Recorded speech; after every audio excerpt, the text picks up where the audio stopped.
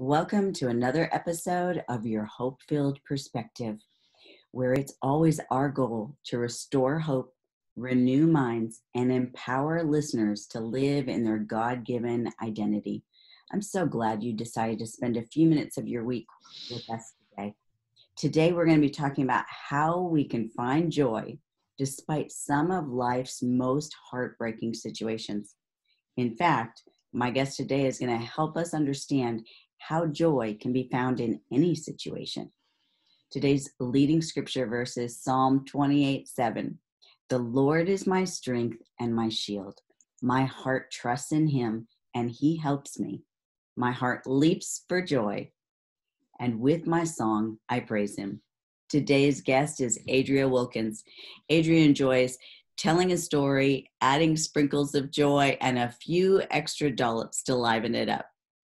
But after suffering the unthinkable death of her 3-year-old son, Blake, she found that Jesus sustains and even surprises his followers with joy.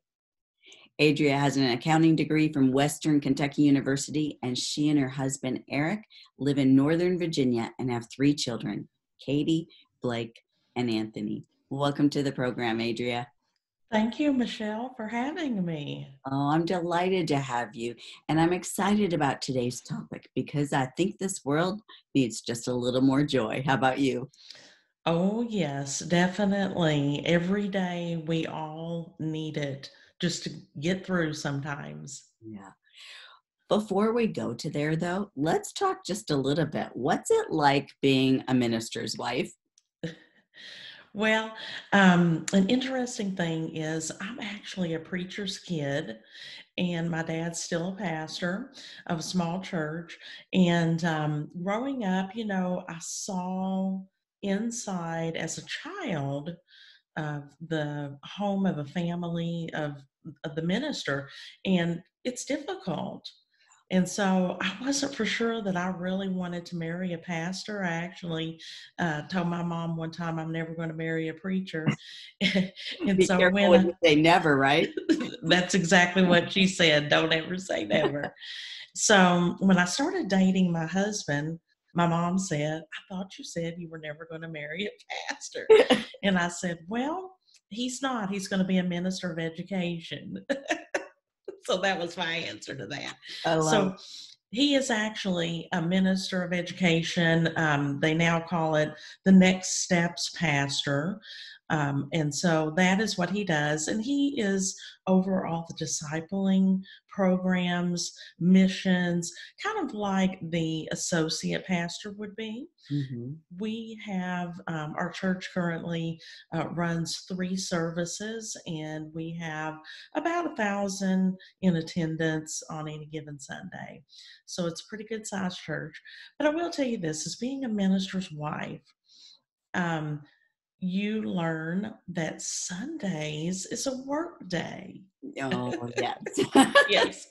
And if you have children, the husband tends to go early to church, sometimes real early, like 6 or 7 in the morning.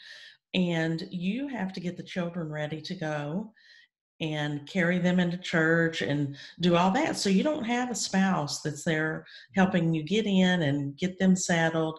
And they are out doing their thing of checking on people, Sunday school classes, so forth. So on Sundays, when I walk in, sometimes people will say, have you seen Eric? And I'm like, I haven't seen him since 6 o'clock this morning. And it's 10 o'clock. And then there are days that after church, he has multiple meetings. And so sometimes it is 6 or 7 o'clock at night on Sundays before he gets home. So that is a pretty typical Sunday. So that is okay. We have learned that on Thursday, which is his regular day off, that we do some things family wise on those days. So it's okay. And I really wouldn't have it any other way because it is a difficult life sometimes, but it is also a joy filled life that when you know that you're doing what God wants you to do, He gives you that joy, even after difficult, hard days or after days of celebration at church. Boy, isn't that the truth? Adria, so often our passion comes out of our own hurts and trials. So I'm curious, what began your pursuit of joy? Or have you always been joyful? Well, when I started to write my book, I asked my mom that question. I said, have I always been kind of joyful or happy, uh, feeling and have a pretty positive attitude? And she said, you really have always kind of been that. And I had asked another friend of mine because she lost a child as well. And she always seems like she is upbeat and optimistic. And of course, she's a Christian as well.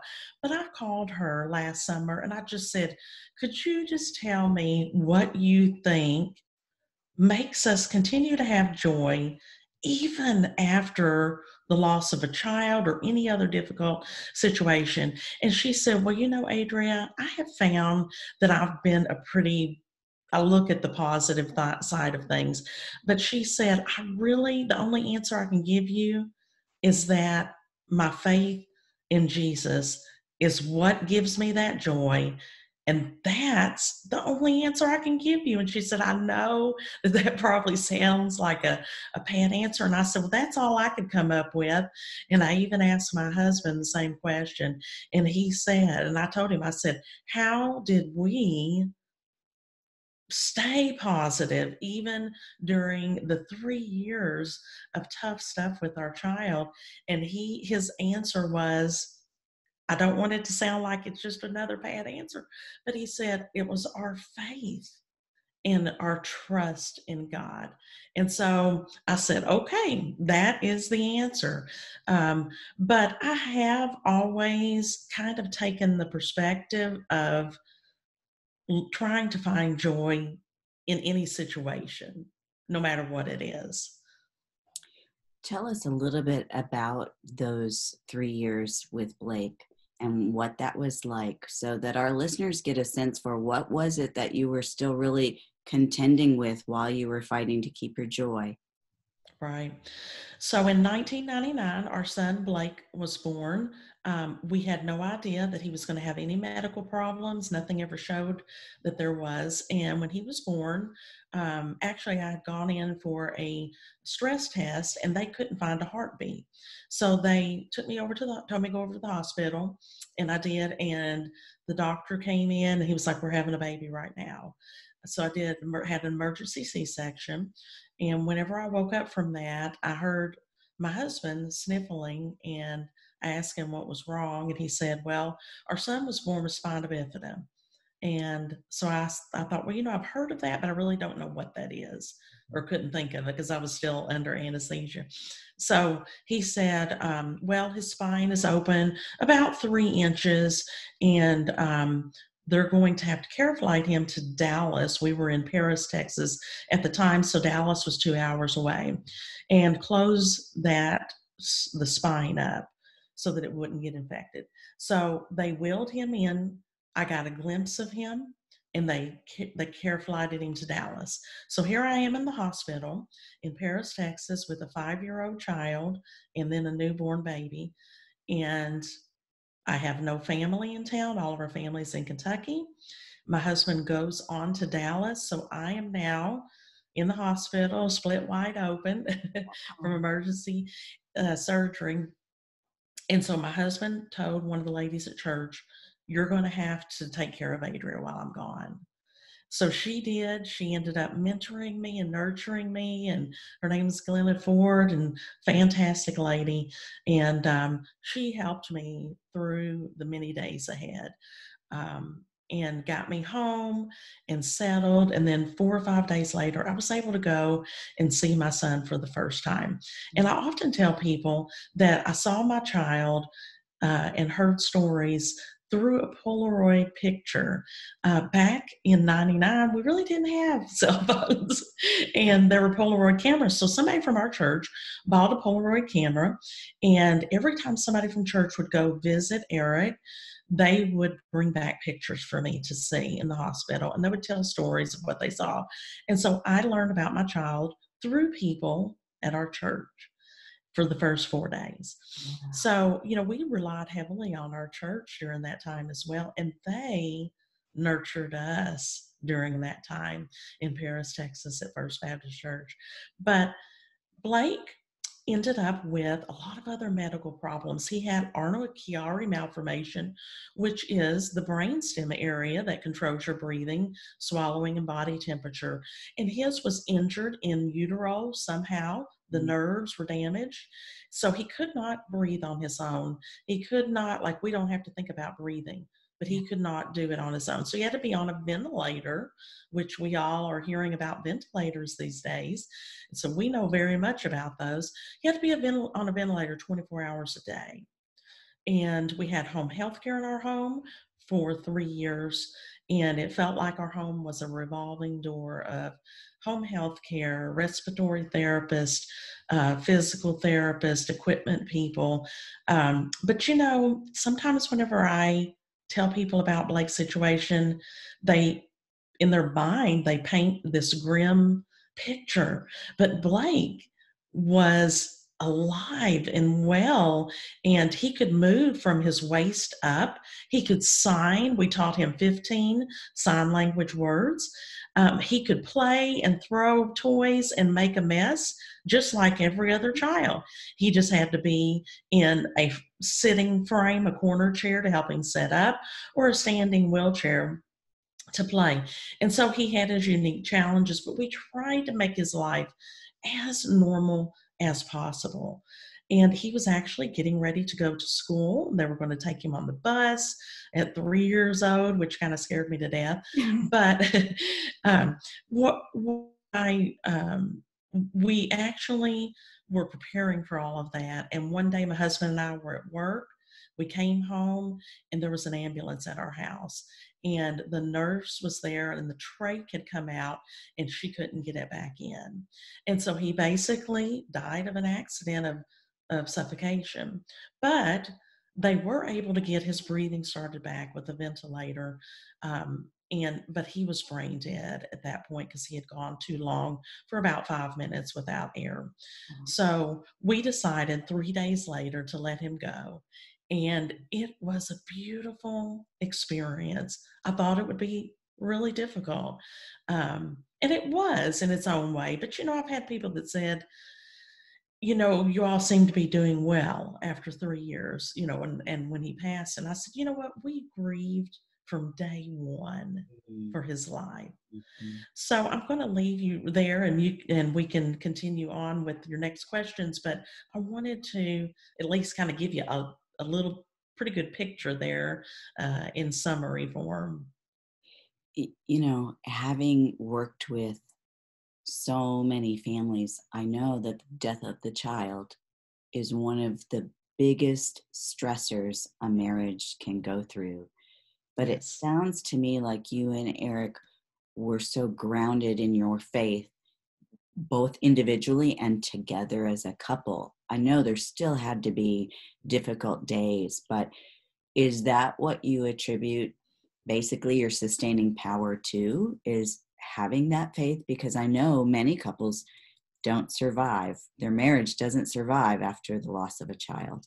Yes, you're exactly right. The percentage of people that get a divorce when they have a special needs child is very high. And that was one of our goals, that we would stay and fight, And my husband and I have always had a really good, we have little arguments, probably more so now than what we do. What we did a long time ago, but it's usually petty stuff. But we have always, our attitudes are very positive, and so we tend to. My husband probably helps me have a little bit different perspective when I kind of get disgruntled about something, but he'll bring me around and give me that different perspective, which always helps. But yes, communication. I have told many parents of special needs children, I have said to them, if you don't do anything else, communicate. Communicate is the key. You have to talk this out. You have to say, this is what we're going to do today in this situation. You talk it out and say, well, what do you think about this? If you're in the hospital, what do you think about this situation? Talk it out, hash it out. You can't be a one-sided. You can't let mom take care of the child all the time. The dad has to get in there and get his hands dirty. And that's one of the things my husband did. He actually learned all the medical terminology. He could talk with the doctors as if he was a doctor. And the doctors had often told him, and even at the end said, you're basically an MD, even though you don't have the degree, because he knows and he can still rattle off all the terminology. And I would just say, give me the Cliff Notes. That's all I want. What are we looking at? And so I would say it is vital. And faith is the other. I talked to a mother last November who has a special needs child that's an adult. And I asked her the same question. How did you all stay together? And she said, our faith. That and just communicating. Those are the two basic keys, I do believe, that get you through. And people that do not have Jesus, it is difficult. And I've walked with a family in our neighborhood that has lost a child last year. And it was hard because they do not have faith and they're still struggling. But I have ministered to them and reached out to them the best that I can. And God is continuing to work in that situation. And so there's some amazing stories there as well. What you're sharing really underscores what I have written about in Breaking Anxiety's Grip and what I tell people all the time. And that is that you have to know what you believe before the crisis hits. Because when the crisis hits, you don't have time to decide what you're going to believe. You're automatically going to fall back on your core beliefs. And it sounds to me like that's what you and Eric did. You fell back on your faith because you both knew what you believed, and that was your sustaining power. But I think too often people wait. They don't anticipate. What would I do if something like this happened? And we all hope that something like this doesn't happen, but the Bible is very clear that we're all going to go through trials. Yes. So you better know what you believe before the trials hit, because that's what's either going to make you or break you when it does hit. Yes. Let's talk for a moment about what is the difference between joy and happiness, because I think this is really kind of a crucial element for people to understand. How would you answer that? It is very important to understand. Happiness comes and goes. I always tell people, if I were to tell you that you're going to go on a Hawaiian vacation, people would get happy. Yay. All right, let's go. Yeah, but if I say, but you don't have the money to go, so sorry. Well, then you're disappointed and you're not happy anymore. So it can come and go as quick as it, just a blink of an eye.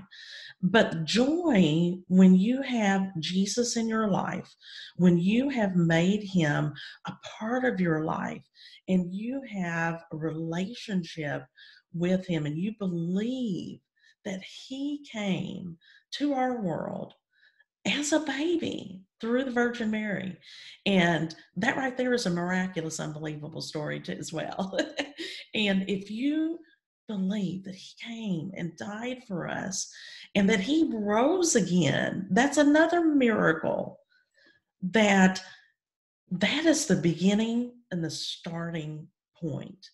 Once at 9 years old, I accepted Jesus as my Savior. One night, my dad was upstairs studying, and I just was feeling like struggling back and forth. I was like, I've been in church for 9 years, hear it all the time, but I've never really made a decision.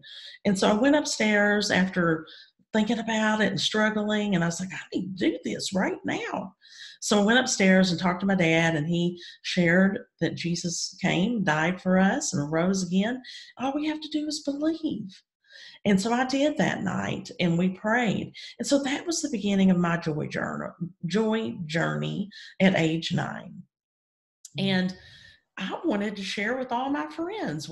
I had friends that I played with. We ride bikes, play cards, and I was ready to go share the next day. And because when you find something like Jesus and the joy of Jesus, you want to share it with everybody. And oftentimes I will be out and about. Like I've even been I haven't been to the grocery store recently, but I've been in the past that I've had people that will say at the register, "Why are you so happy?" Because I'll greet them with a smile, say, "How are you today?" And one day I had a lady ask me that, and I said, "You know what? Because I have Jesus in my life, and I've been blessed."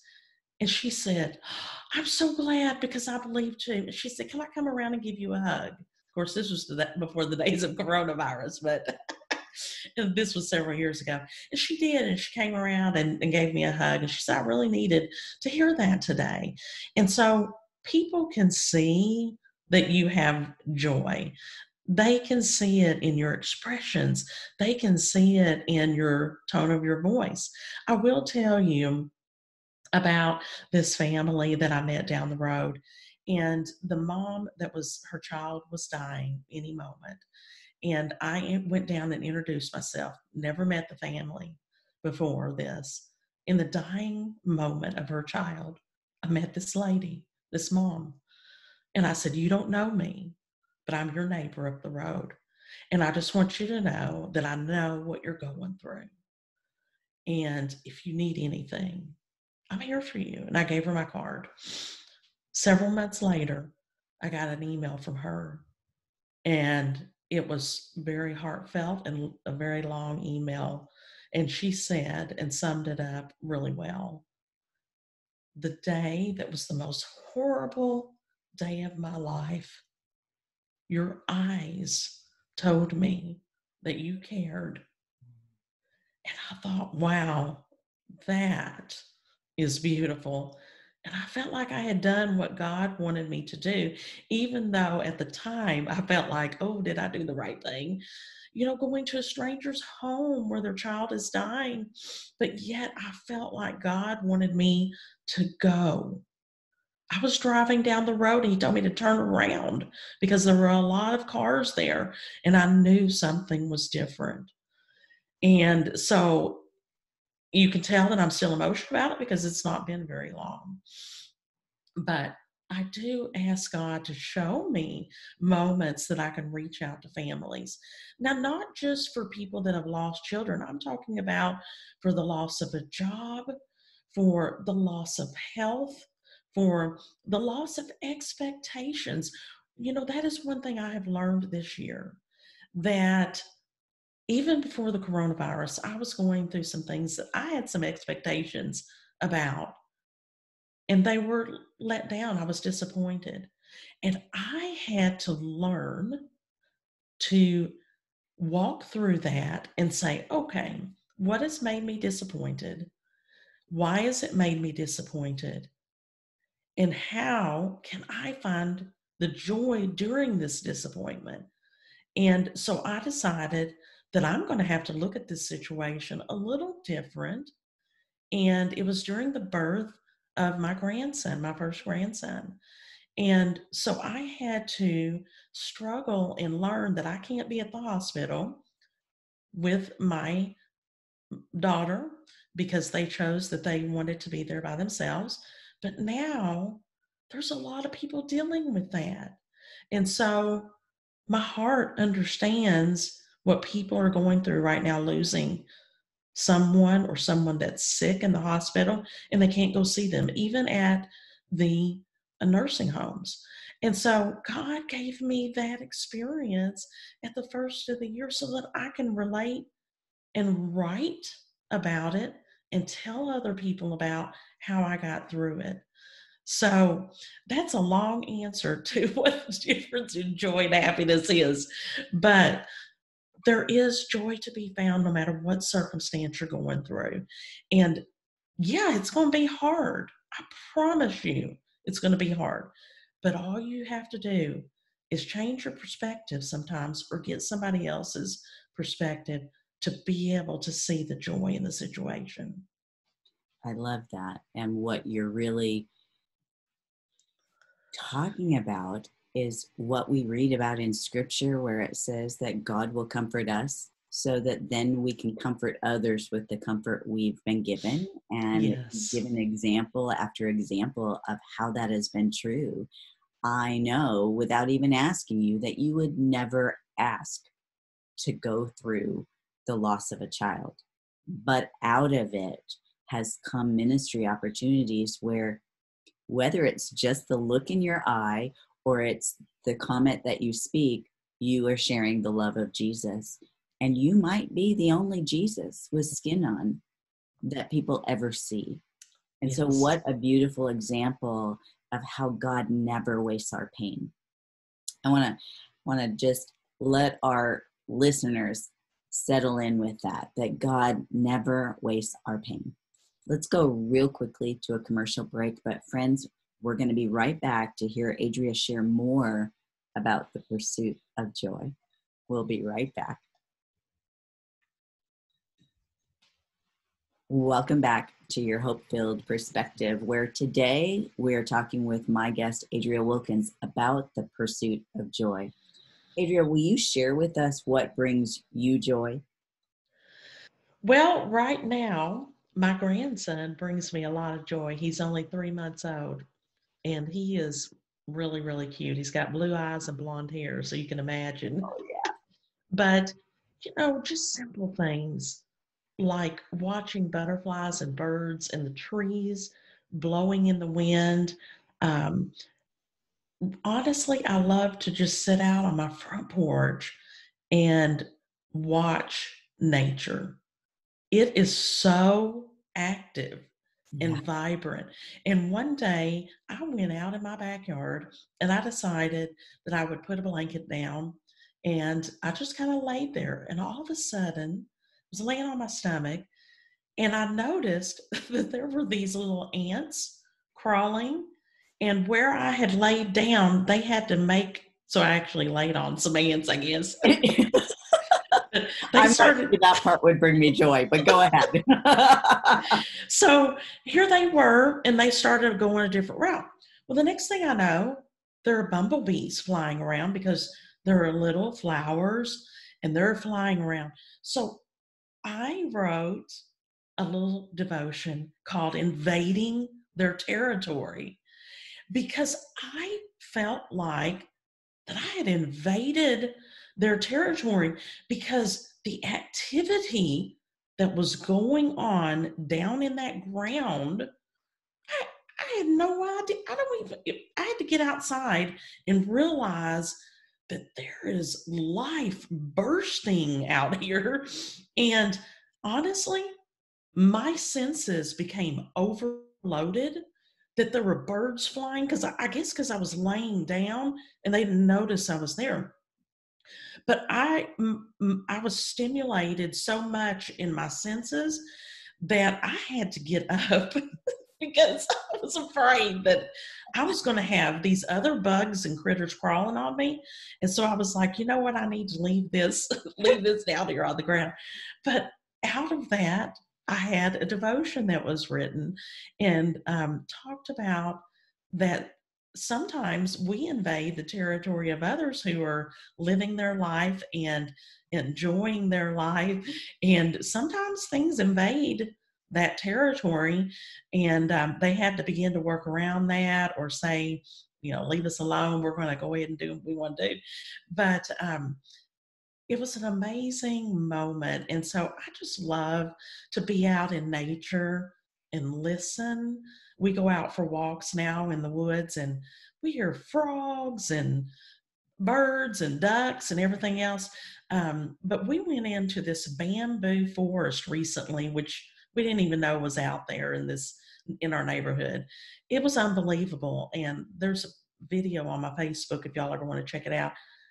We walked in amongst these bamboos. It was amazing. So I've done a devotion on bamboos and what that's all about. And, they're antibacterial and anti-micro something. I don't remember what the exact thing is, but they have an amazing story about what all you can do with bamboo.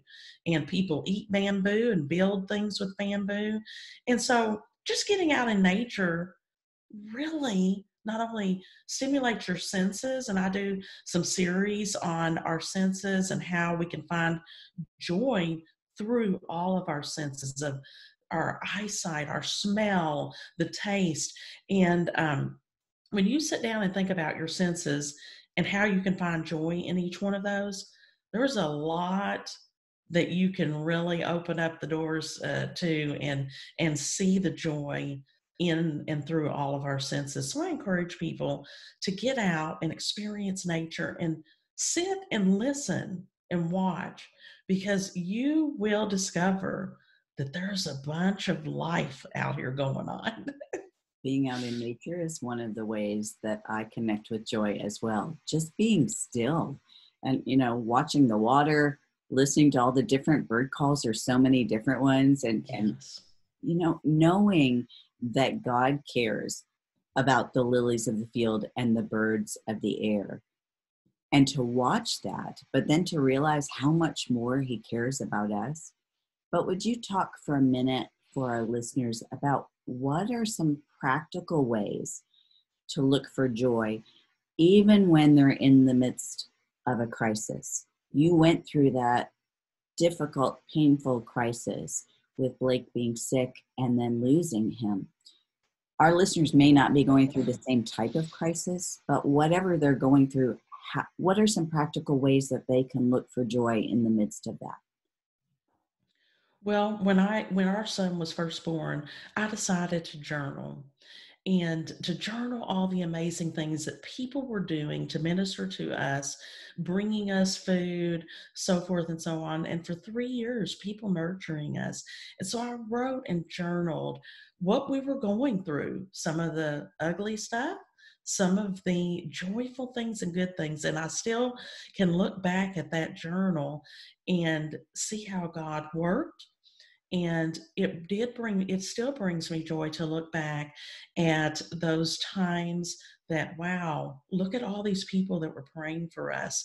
I kept a list of churches around the world that were praying for us, and people that were praying for us and sent us cards. And so just writing out some of the things that you're going through in the experiences, then at the end, you could even ask yourself, okay, I'm going through the loss of a job right now. So what can I do to find joy during this time? There are a lot of people right now that have lost jobs. And we understand that from our own personal level, because when we were in Frisco, Texas, several years after our child passed away, we went to a new church. And 5 years later, 2008 hit and the economy went down. There were a lot of IT people that went to our church, and so our church began to suffer financially. And so we were laid off from church, from being a minister. And I never thought anything like that would happen. But the day that he came home and told me that we were being laid off, it hit me hard. I literally could not stand up. I had to sit down, and I wept most of the evening because I thought, I've never even imagined anything like this. Sure. And so when people lose jobs, I lost a job when we moved here. We had a government contract where I was working, and a year into it, they lost their contract with the government. So I got laid off. And it didn't affect me as much because, first of all, we experienced it the first time.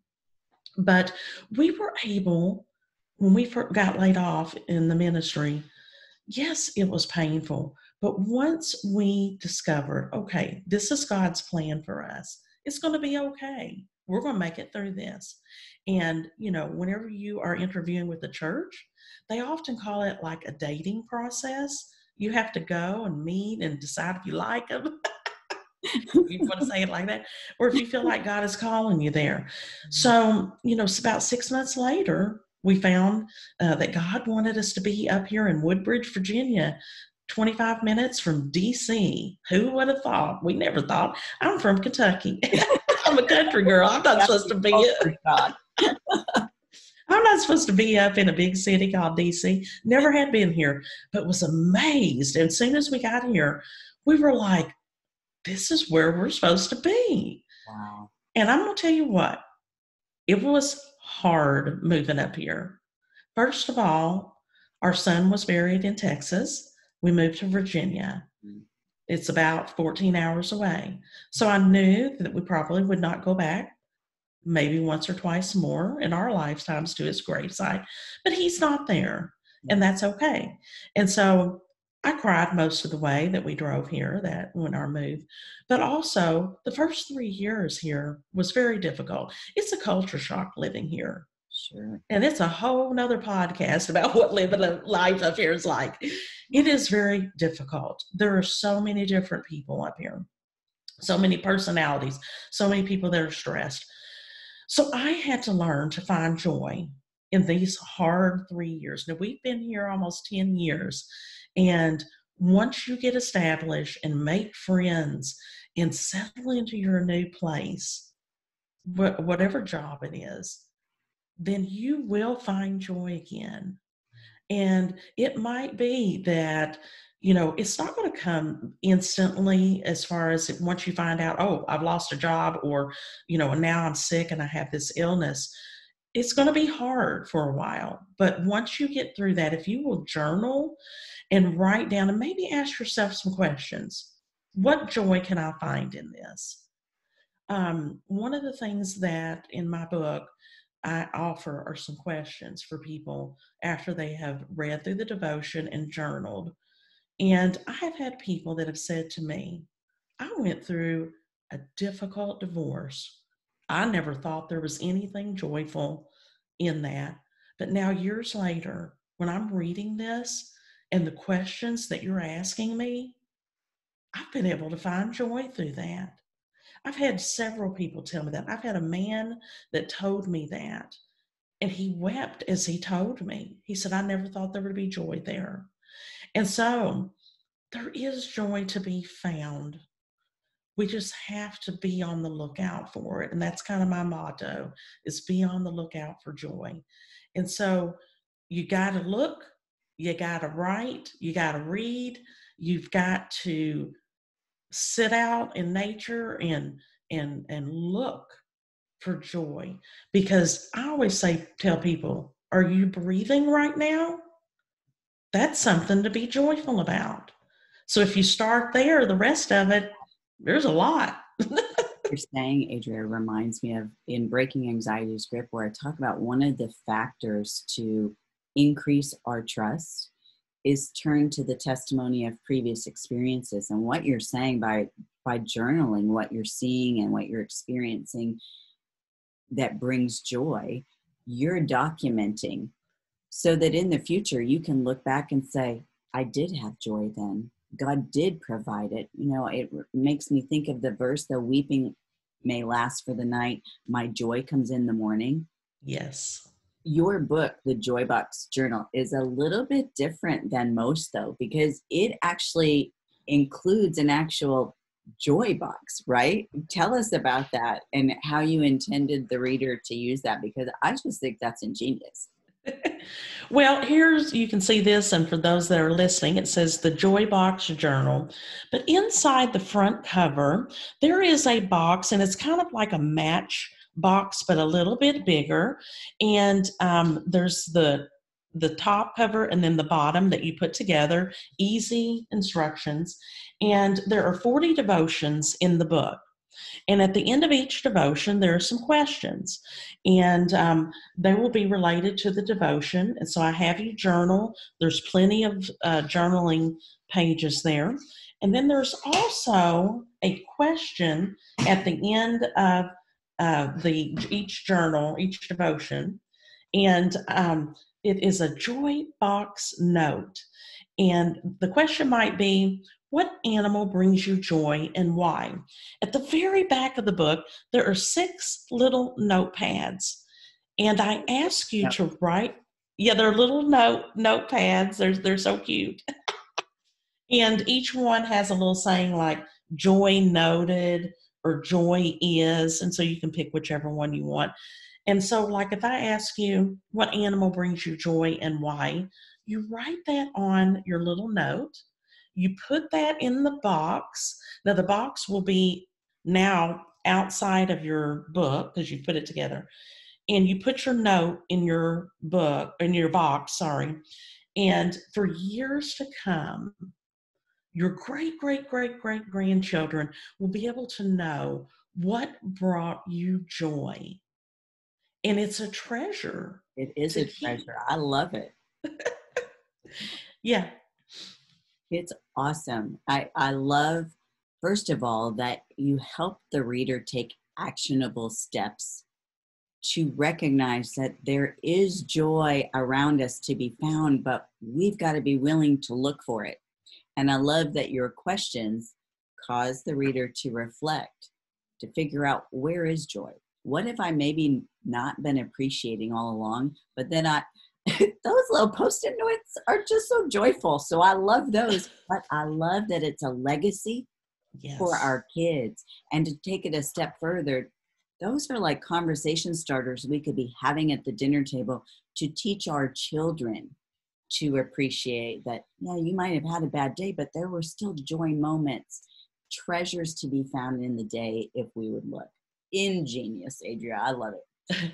Well, I will tell you this. You know, when I first started to write the book, I wanted to have a box in the book, but I didn't know what it would look like. And so whenever I presented my proposal to the publisher, I did not have the box idea in there. And so when they came back and said, "Hey, we want to do your book, we want to publish it, but we want to put a box in there."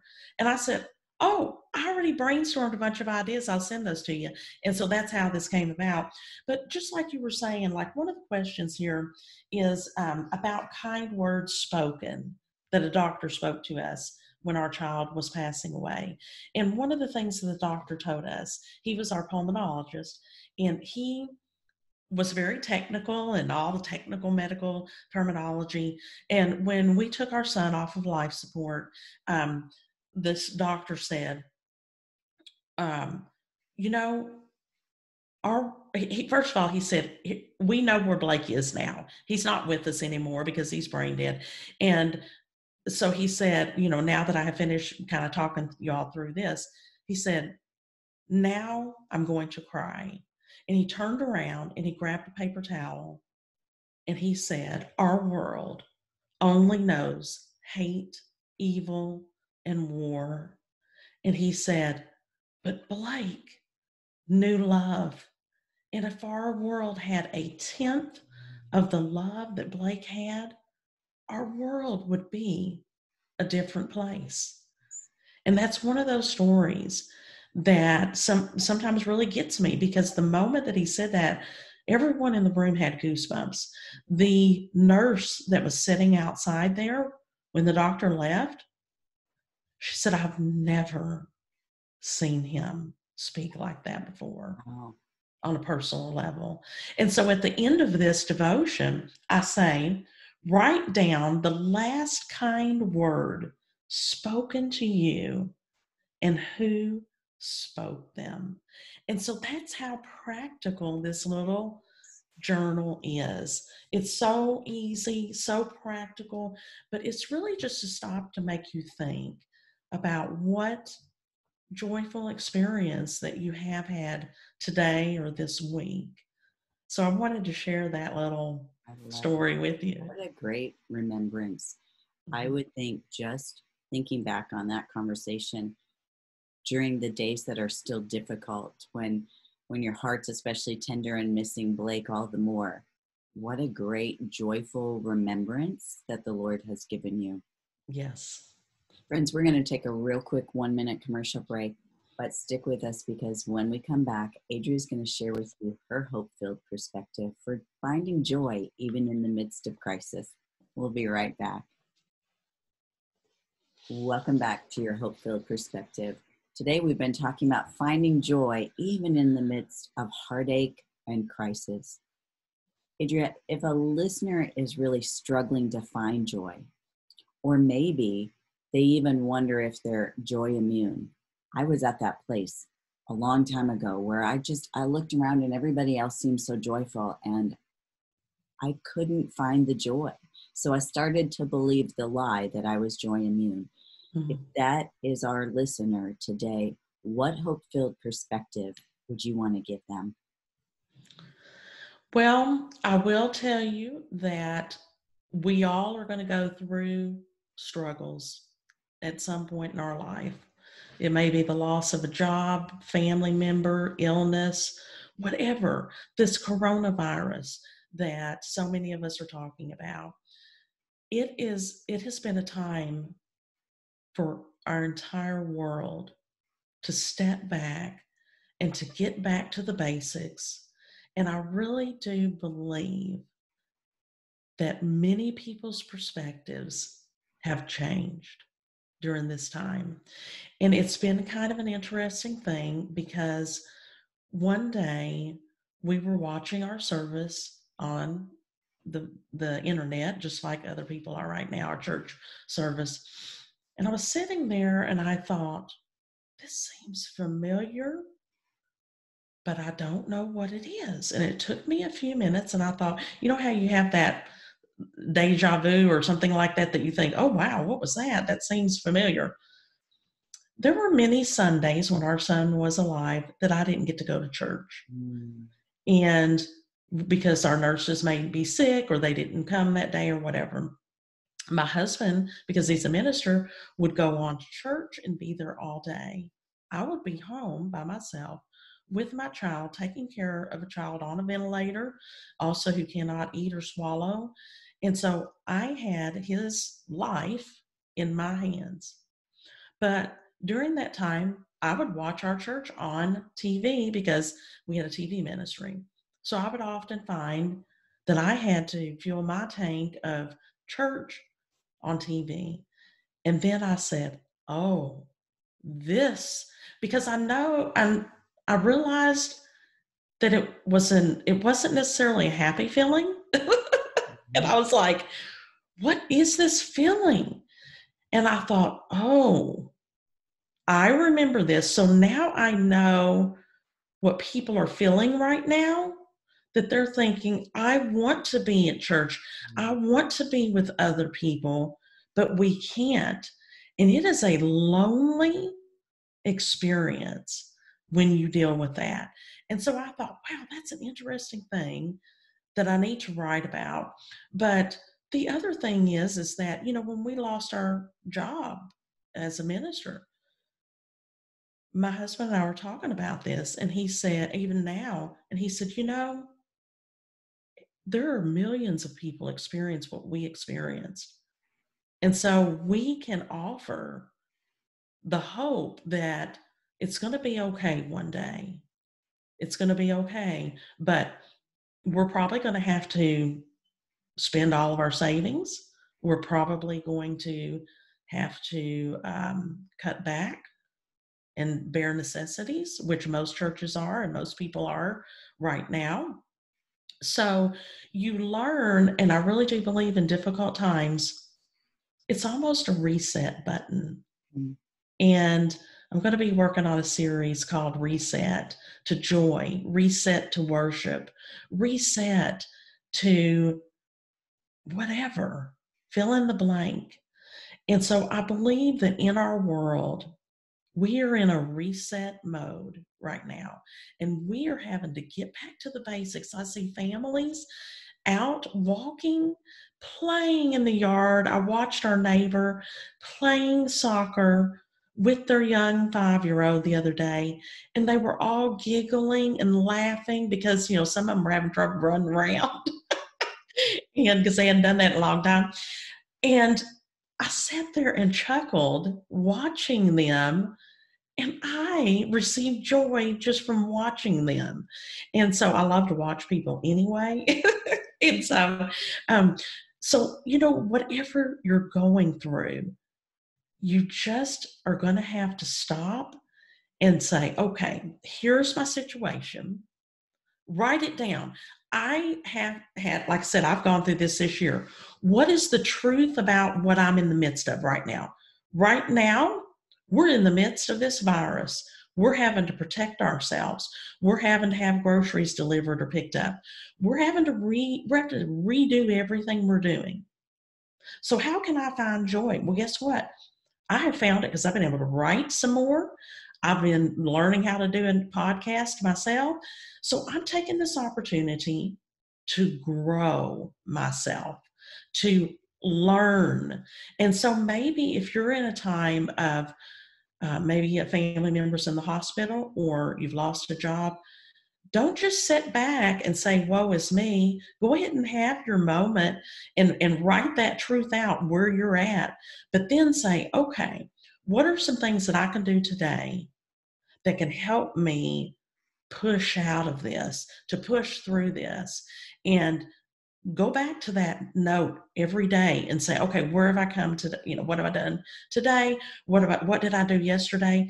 And it's amazing. You're going to be shocked at where you have come. Even during this stay-at-home order, you would not believe the things that I have accomplished and learned. And I just decided I'm not going to sit at home and just watch TV. That is for the birds. What you're really telling us, and I love this, is that we have to be intentional in seeing the joy that's around us. Yes. What we focus on will grow. And if we're focused on the negative, then that will grow. And Yes. we'll end up grumbling and complaining and whining, which the Lord detests. But if we will focus on the things that he has given us that bring us joy, whether, like you said earlier, it's the butterflies and the birds flying around, or it's the fact that we have food on our table, the more we will focus on that, the more we will appreciate all the blessings he's given us. I want to close out today's episode, friend, with Psalm 100, verse 1, and it says, shout for joy to the Lord, all the earth. That's telling us that we've got a mandate to look for it and to thank God for the joy. And the more we do that, I'm convinced the more we will experience his joy. Adria, I'm so sorry for your loss of Blake. And my heart goes out to you and your family. But I'm so grateful that through that, God has used you to minister to the hearts of those who have needed it. And I thank you and I honor you for sharing your story and sharing about him with us today. Friends, I know that there have been nuggets throughout today's podcast that have piqued your interest, have tugged at your heart, and have given you a mandate to go out this week and look for the joy that's there. As always, this has been your Hope-Filled Perspective with Dr. Michelle Bengtson. Until next time, make it a hope-filled week.